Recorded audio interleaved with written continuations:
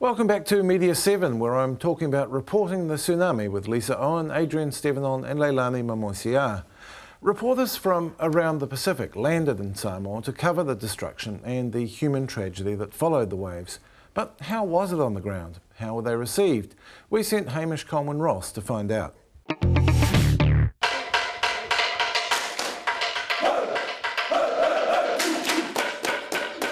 Often media, when there are tragedies, are shunned and spurned and told to piss off. Here, people have been quite keen to have us around if we show some empathy or maybe some sensitivity. And to be honest, I think we've been welcomed here. Oh, look, I think at times it's probably been quite overwhelming from them to have all these palangis come into Samoa with cameras and notepads and satellite dishes and laptop computers. But overall, I haven't come across one person or one family who hasn't wanted to tell me their story. And I believe, as a journalist, that having them tell me the story, even though I'm a stranger, in some way might help them emotionally with what they've got to deal with. And it also helps raise their plight to the international public. Oh, it's just the immense sadness. I mean, it's just heartbreaking. So, you know, I just think you've got to be human. The important thing is you're very respectful.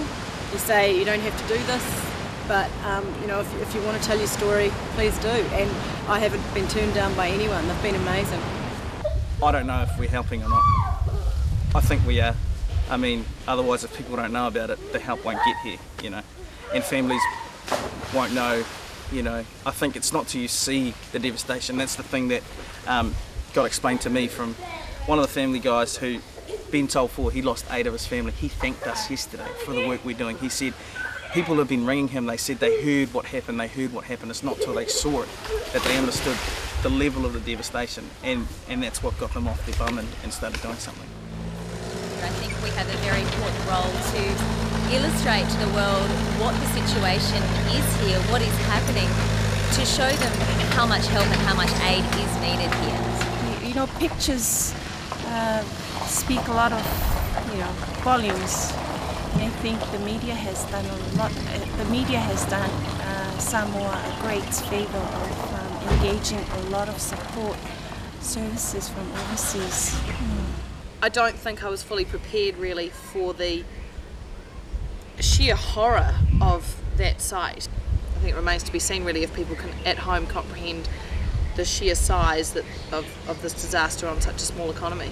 We as journalists like to think that we've seen a lot of things, and we have, but we've often never lived what these people have lived, and that is what we try to capture for other people, but we can never be in their shoes, and I think that's where we need to have a little humility so that we can capture their story in the best possible way. It is a silver lining to perhaps a very dark cloud that I've been able to come in and see how other people live and what their lives are about, and to hopefully be able to convey that to other people who haven't been able to come here themselves. Those interviews by Hamish Coleman-Ross. Adrian, I was interested in what you said there about feeling like you were helping and wanting to help. Did you have that feeling much? Were there times when you just wanted to put down the camera and go and help? Yeah, I mean, totally.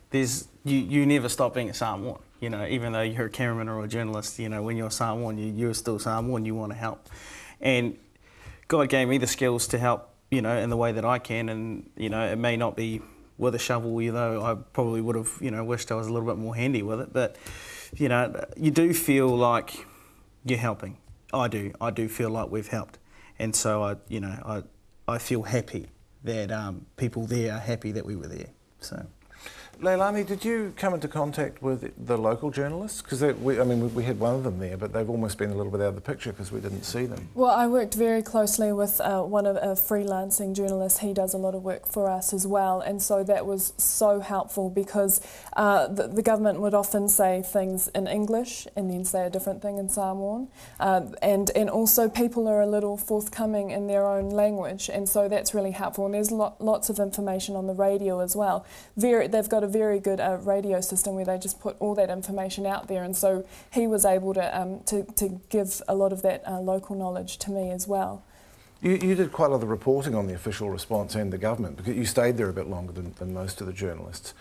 How did that story unfold? Because I'm not sure, we heard it from your reports, but... Well, on the first day, we went to the National Disaster Committee meeting, which was a huge thing, and the Prime Minister is the chair of that committee.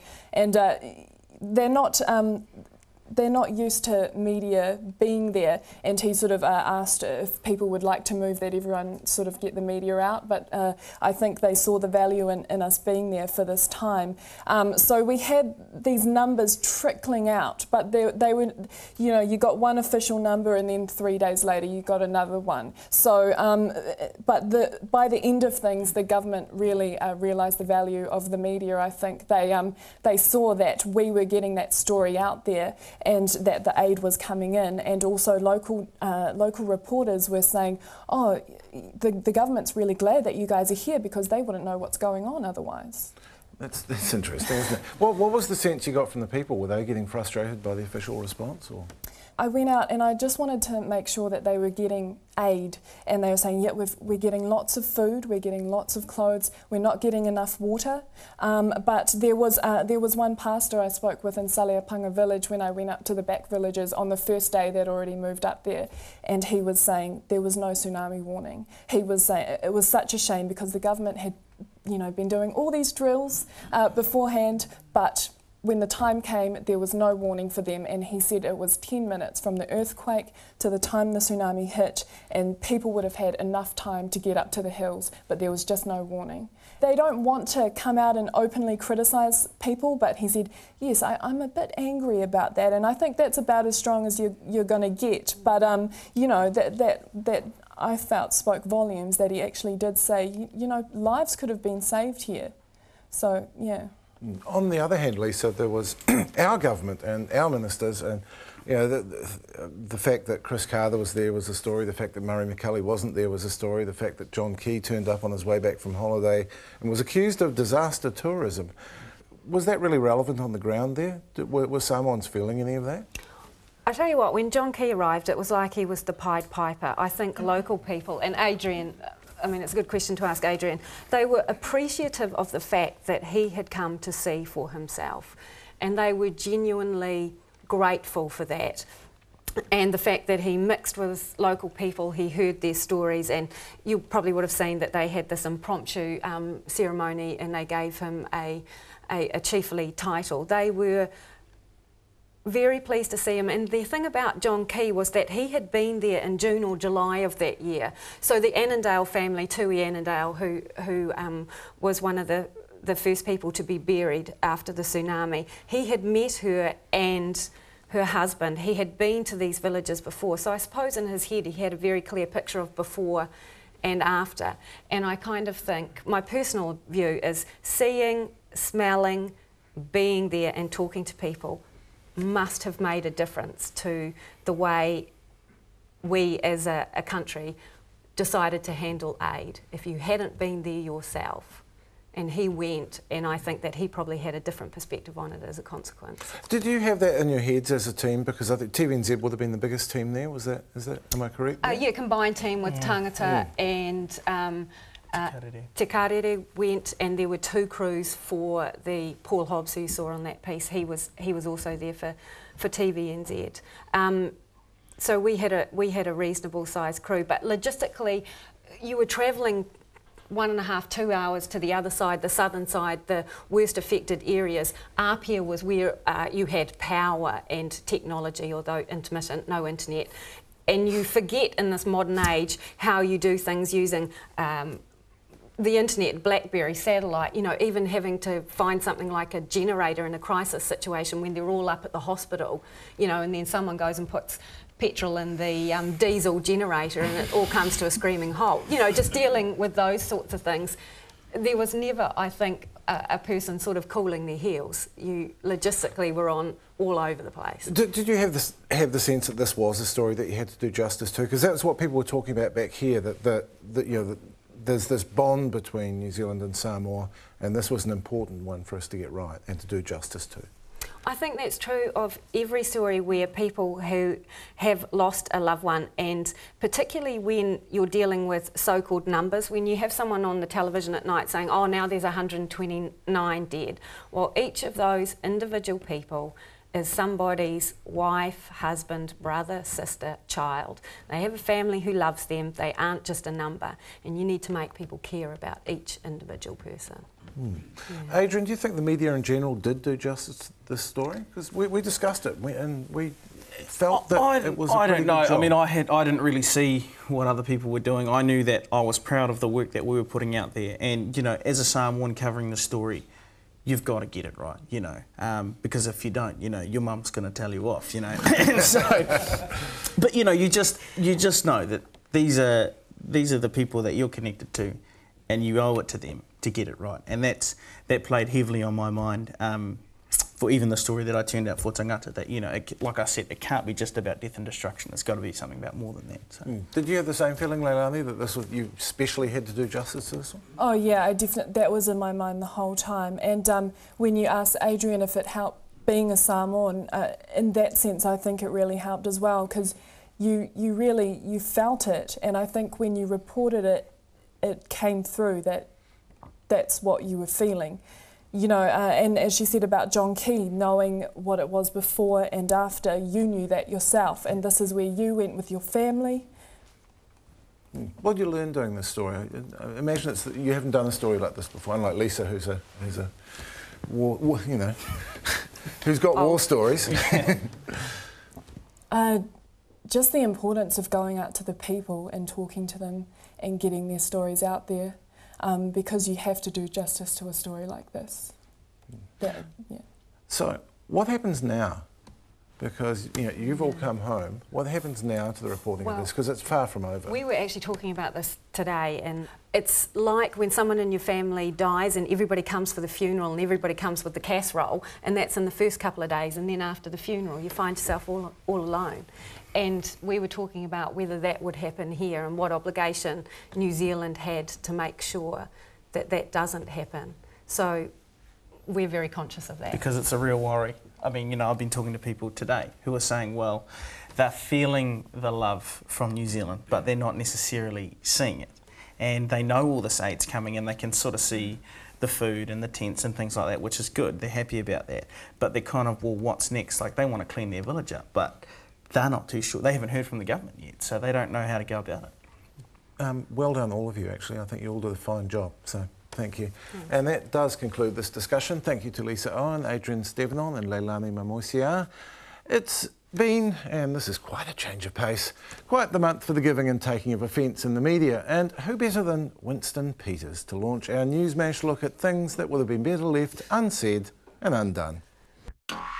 Now, if there's any metaphor you should put away at least until they've buried their dead in our Pacific backyard... We need to pause and take a breather from the tsunami of immigrants. But if Winston Peters hadn't chosen to use the wrong word at the wrong time, Samoa's National Day of Remembrance no less, would he have made the evening news at all? Every bit as predictable as Peters' fans' fears of immigration is Lincoln University students get drunk. But this rabble made headlines by interpreting an Oktoberfest party as an excuse to play dress-up Nazis and Jews. I think it was not malicious in its intent, but it genuinely caused offence to some students. They got fined and told off. Another ill-advised dress-up episode on Australian TV's Hey Hey It's Saturday went a bit further. Can you feel it? Can you feel it? Can you feel it? Guest talent judge Harry Connick Jr. didn't respond well to this little helping of Australia's Got Problems. Man, if they turned up looking like that in the United States... Oh, yeah. Yeah. So we'll just keep it at a zero. Like, hey, there's no more show. Yeah. The story got global and confusing. When Bill O'Reilly and his Fox News friends go all PC... I don't get it. I don't know why they... If you wanted to mock Hoover, the Jackson 5 and Michael Jackson, just hire black actors to do it. Then you could do it. Why do you have to have white guys in blackface? I don't get that. And Whoopi Goldberg is sympathetic. They have it with the indigenous, the Aborigines. They have it in context with them. But they don't have this context, and they were like, we were just trying to do a tribute. Confused? You have a right to be. And finally, 3 News didn't seem to know what to do with this effort from Ali Akram on Maori Television's bid for rugby rights. Tēnā koutou, tēnā koutou, tēnā koutou katoa, haere mai, and welcome to the Rugby World Cup final on Māori TV, brought to you by our sponsors MasterCard, Emirates and Post-Colonial Guilt. Was that dirty play? Well, the referee's gone upstairs for a decision from the Waitangi Tribunal. Put the jug on, it may be a while.